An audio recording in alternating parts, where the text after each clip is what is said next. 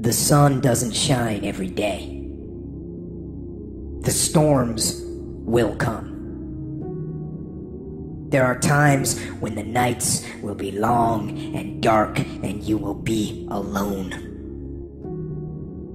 There will be times when the darkness seems to consume everything. But don't let it consume you. Sometimes you're barely making any progress. Sometimes you're barely making any progress at all. And that tough situation is making you want to stop. And what you eventually learn is you can't stop. When you're going through tough situations, you got to take that next step. You got to keep moving forward. And I know we're going through a pretty tough situation right now in a lot of different ways. Take that next step. Keep moving forward.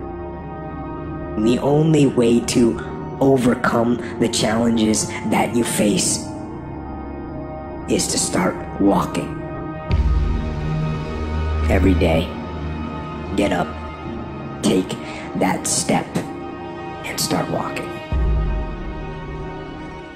Even in the darkest times, even in the strongest storms, even when the sun is blotted out and the world is falling apart, the darkness cannot extinguish your light. You, your will, your determination, no matter what is happening, no matter how hard the fight is, as long as you keep fighting, you win. Only surrender is defeat. Only quitting is the end. Because the darkness only wins if you let it. Do not let the darkness win. Fight. Fight on. To fight against the darkness is to win. So fight on. Life is full of pain. It's everywhere. The pain of defeat, the pain of being disappointed, the pain of losing, the pain of failure, the pain of being criticized, the pain of not being liked, the pain. That's called life. But guess what? There's no gain without pain. There's going to be things that go on that are out of your control. The worst thing you can do is let something that's out of your control control you. Get control of yourself, get control of your emotions. Don't get angry, don't get frustrated. Instead, stay calm and figure out how to move forward. You are closer than what you think. You close, and the devil done told you, just get a divorce. You close, hold on. You close. You about to drop out. You gone too far now. You ain't got but 2 credits. Hold on. You 3 kids in. You can't quit now. Hold on. But this is my 6th time taking it. You gonna pass on the 7th. Hold on. But you better get something from all that hell you've been through. I'm talking to somebody. You ought to get excited. You are 100 yards away. You are 100 yards away. You can see it in the distance. You can see it in the distance. You close, boo. Don't give up now.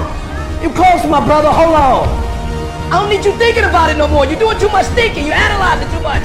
You're talking yourself out of it. I said, oh, I don't know if this is going to work. I tried and it didn't work. I just need you to keep moving. I need you to make up in your mind that the only way you can lose is if you quit. And I just need you to keep going. Don't allow that inner doubt in you to tell you why you're not good enough. You ignore that inner voice and all of the external voices. Don't judge the possibilities for what you can do based upon the circumstances, because the circumstances won't determine who you are. Doesn't matter how many mistakes you've made. Doesn't matter how much money you've lost. In fact, I see it only as an investment of what you learn from life. You don't stop when you're tired. You stop when you're done. You stop when you complete it, when you execute it. This way you start separating the successful from the unsuccessful. Just because it says trial on the package, or tribulation on the package, or pain on the package, it don't mean it ain't a blessing inside, and most of you turn around when you see pain.